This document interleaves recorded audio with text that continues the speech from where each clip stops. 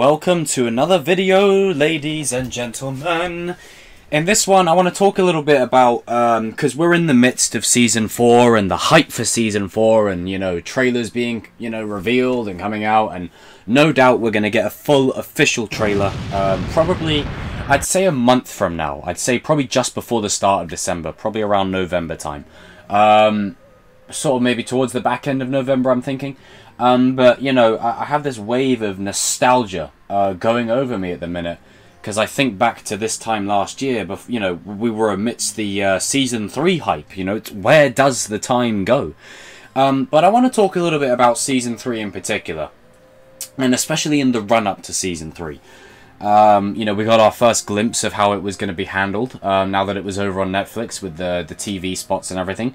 I'm kind of hoping that they don't do that this time around. I mean, they're probably going to do it, but I'm hoping not, because, you know, they gave away so many things, like Dimitri and Yasmin hooking up, you know, Johnny and Carmen hooking up, you know, a bit more of like Robbie's fighting Juvie, like the wall run. Like, I'm really hoping that they don't give as much away.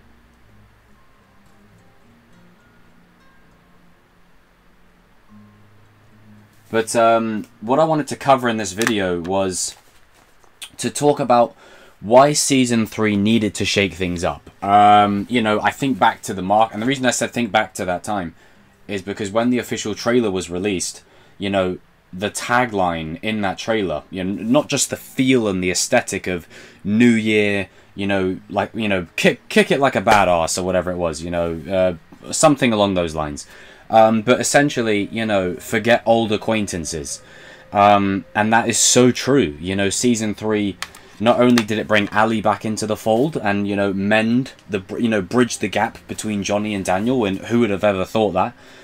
You had Robbie switching to Cobra Kai, and kind of wish they never revealed that in any of those leaked images that we saw from set.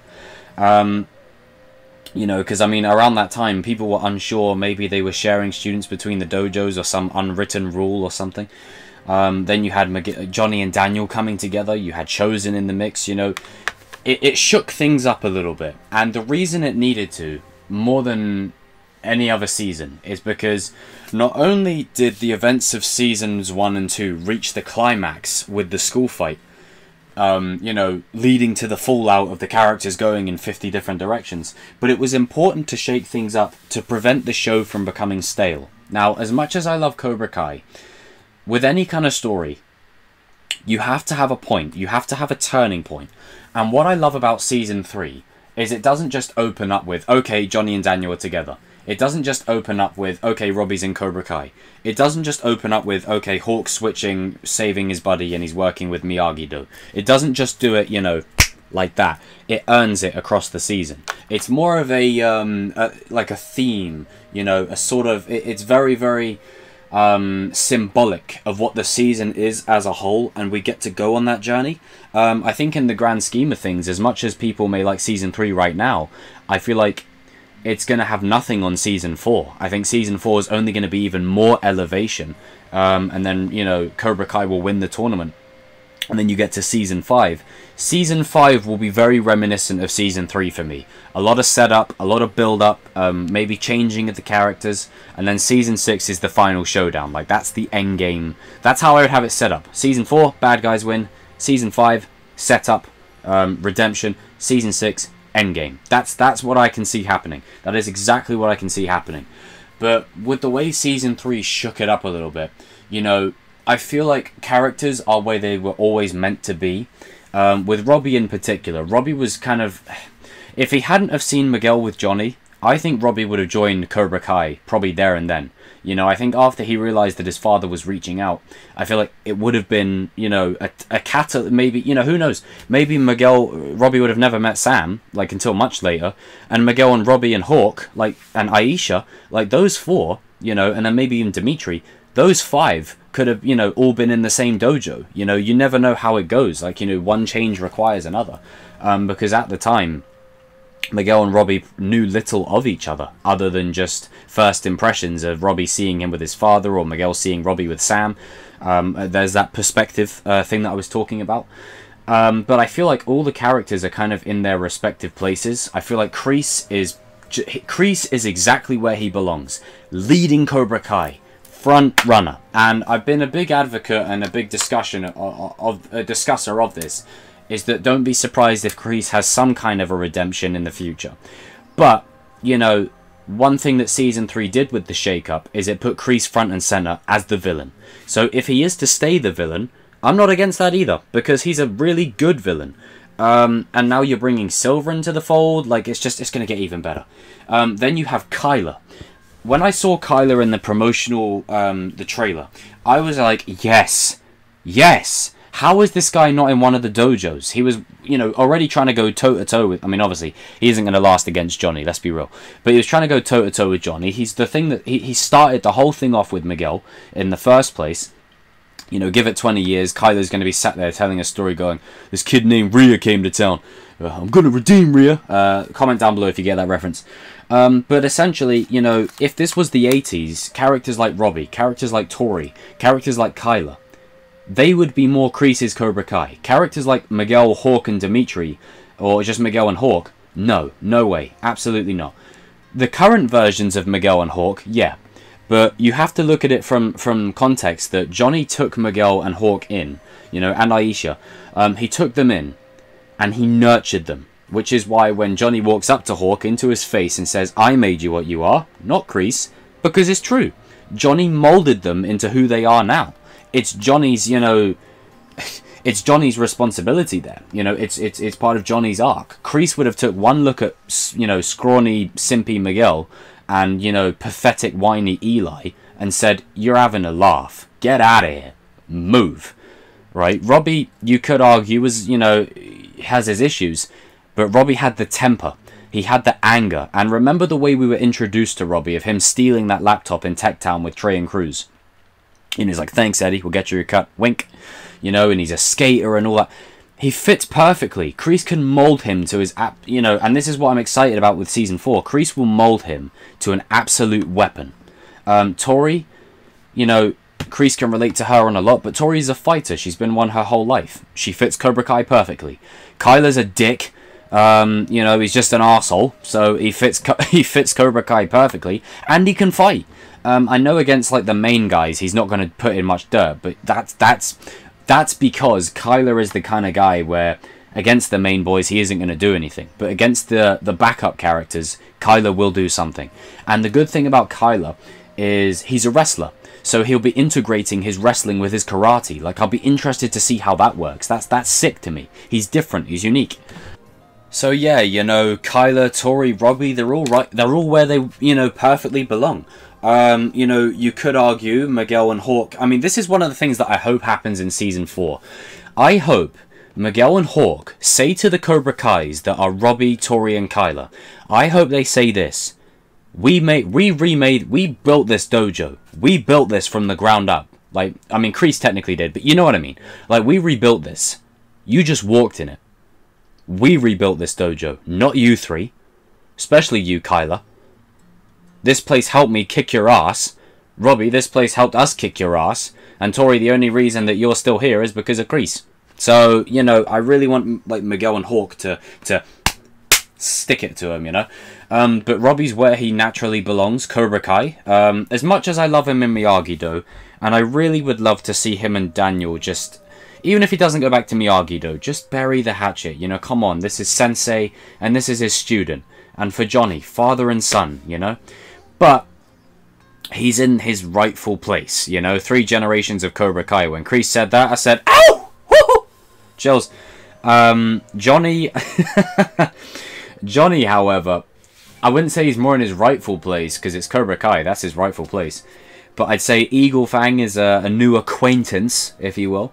But yeah, Season 3 really shook things up for me, and I think it was such an integral moment to do it, and that's what I love about this show, is it has balls, it has guts. You know, most other shows, you know, they would listen to fans, you know the weirdo fans that I'm talking about, who would go, oh no, you can't do that.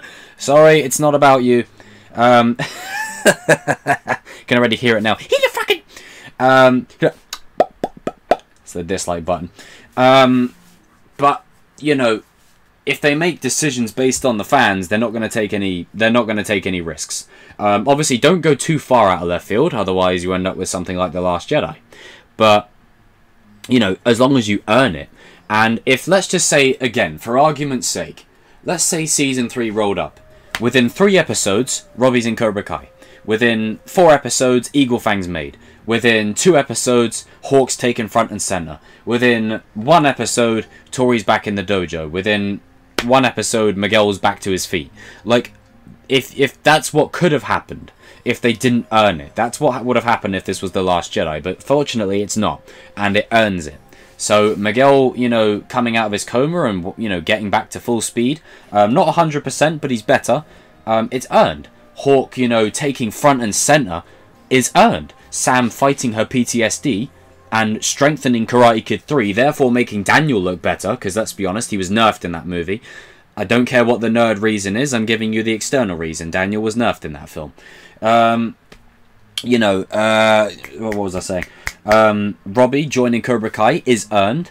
Kyler joining Cobra Kai with his goons is earned. Kreese taking center stage as the villain is earned. I mean, that was going to be the one that was earned regardless of what direction they took, because they already built it up in season 2. But you know what I mean? Like, they really earned it. We got to... And this is what's great. I know people were theorizing back before season 3 came out, oh, is Silver going to show up? I'm so glad they didn't do it in season 3, because it gave us a whole season of Kreese leading the line, Kreese running the show. And now we've got that Kreese with Silver. I want them to complement one another. Now, I do feel like, again, if you think back to Karate Kid 3, Kreese and Silver, they were at odds, you know. I mean, they weren't at odds. Sorry, let me rephrase that. They were never at odds, Jacob. Hang on, let me rephrase it. Kreese was in Tahiti, taking a back seat. Silver took control.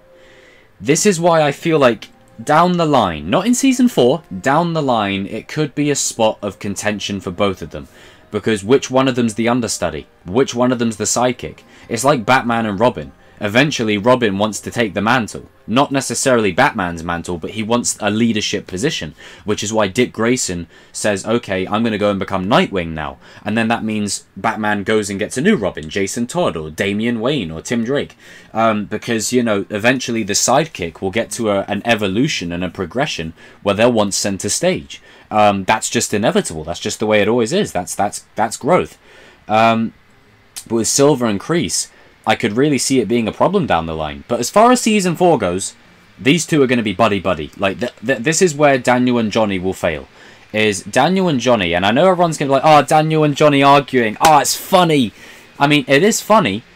And it's one of my... I mean, come on, we're all going to be laughing our asses off in season 4. But I think this could be their downfall. I genuinely think the fact that these two bicker so much is going to be the reason they lose. Because Kreese and Silver, you know...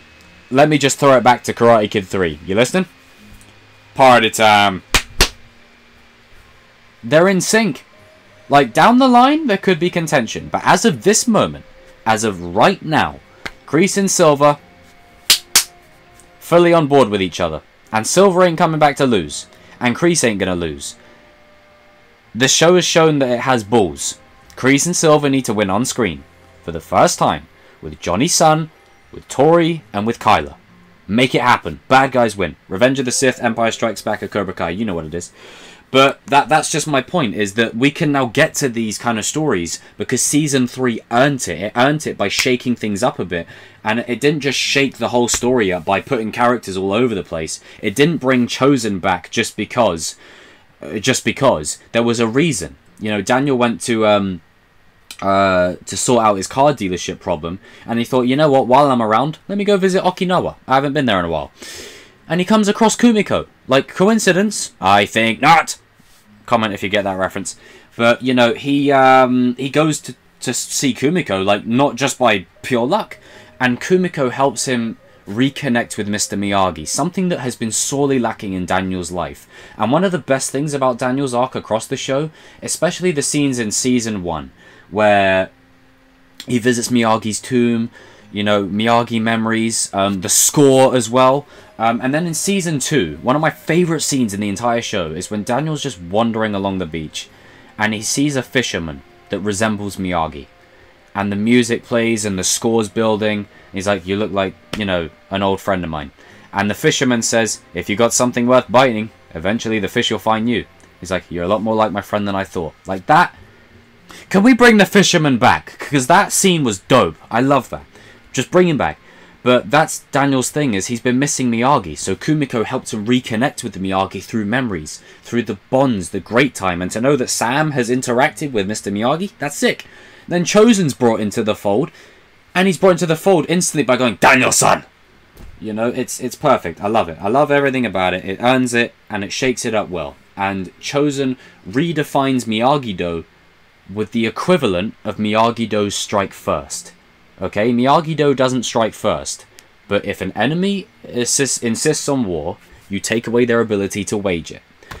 I'm sorry, Cobra Kai worshippers, but I think that, like, striking first is cool, and it served Kreese in Vietnam, but if you're talking about invaders and striking first before they can even strike, I mean, like that's too good. As much as I love Strike First. Also, shout out to Strike First. But yeah, Season 3 needed to shake things up, but it earns it, you know? That's what I like about it, is it doesn't just put characters in random positions, it really earns it. So when Robbie joins Cobra Kai, it earns it, but then when Robbie fights his father, it's earned, because the show's been building to this point of Robbie just unleashing all of his anger and resentment to Johnny for the abandonment and neglect. For 16, 17 years, this kid has been left in the dust. No wonder why he was unloading on his father. And then Johnny's finally seeing this and going, oh my god, what the hell have I done? You know, and Johnny's, I think back to that scene with Miguel in the burger restaurant, one of my favourite scenes in the show, between strengthening the bond between Johnny and Miguel. You know, how he's failed Robbie every day since. So yes, Robbie and Johnny will reconcile. That brings me to Miguel. If Miguel's like, oh hey sensei, yeah, I've just got out of a coma, but we're friends. No, Miguel flips out at him. I did exactly what you told me. Look where it got me. That was earned. I buy it. I believe it. It's palpable. It's believable. And then, you know, when he tells Miguel to get out of the bed, you're like, oh, old times right there. But yeah, this video went on a lot longer than I intended to. I just get passionate when I talk about these things. You know, I think around this time I should have a Halloween Kills video coming out. So Halloween Kills fans, stay tuned for that. I've got a Crosshair video I'm working on for you Bad Batch fans, because I'll tell you what, that show is dope. Well, Crosshair's dope. But yeah, guys and girls, jump in the comment section down below. Let me know if you agree with any of the points I've raised.